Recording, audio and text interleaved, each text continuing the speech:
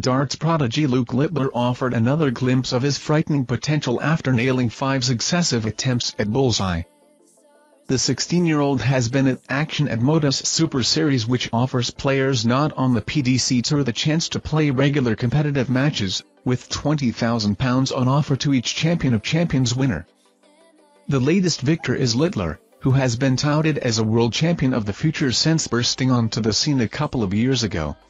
Over the weekend, one of his matches saw the teenager face Daryl Pilgrim, and he lit up the match with an incredible burst of bullseye hitting. At 3-2 down in the first to 4 match, Little hit successive bulls before taking out 111 with bull, 11, bull. Before the final dart, he even turned to conduct the crowd as Pilgrim smiled in the background. The audience then cheered and chanted as Little hit the center of the board while Pilgrim gave him a sporting fist bump.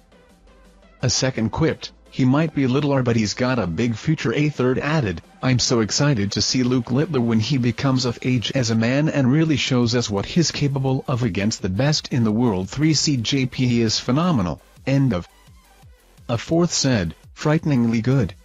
Never in doubt. Next goals, driving lessons next year." Thank you for watching our videos. Subscribe to our channel to get notifications when we post newest videos. Thank you and goodbye.